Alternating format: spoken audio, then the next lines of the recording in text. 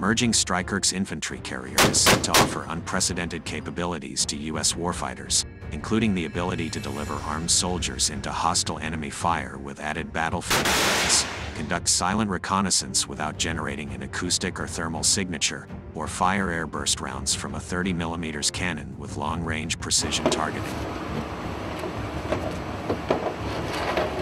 General Dynamics Lab Systems, GDLS, the maker of the Army's Stryker vehicle, has just unveiled a new, high-tech StrykerX demonstrator that is engineered with a series of cutting-edge, new innovations. Indeed, the StrykerX will be able to launch attack drones, fire lasers, conduct electronic warfare operations, and offer silent watch capabilities, an ability to operate sensors and weapons without emitting an acoustic or thermal signature, with a hybrid electric engine. It's our attempt to bring new technology onto the fleet. You know the Strykers are out there in great numbers. We're producing the DVH, Stryker Double V hull model today, so this would be something new to the Army. If they choose to go for it, it's a hybrid electric engine. Unlike the tank, the vehicle is driven purely by electrical power. The diesel engine is only there to generate electricity into the motor, which then drives all the axles. You get a fair amount of silent move capability, not just a few minutes, but a good period of time, Tim Reese, Director of U.S. Business Development at GDLS, told the National Interest in an interview.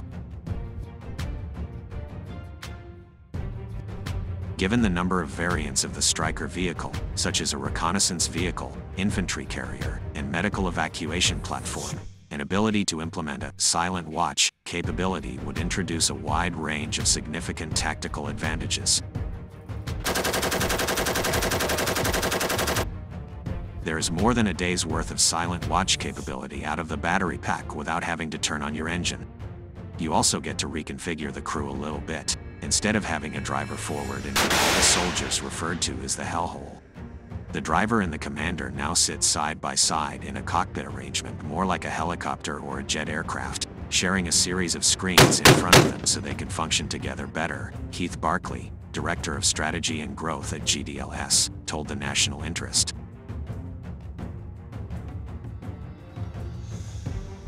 The StrykerX also includes more room in the back for an infantry squad and the ability to connect the crew with all sensors.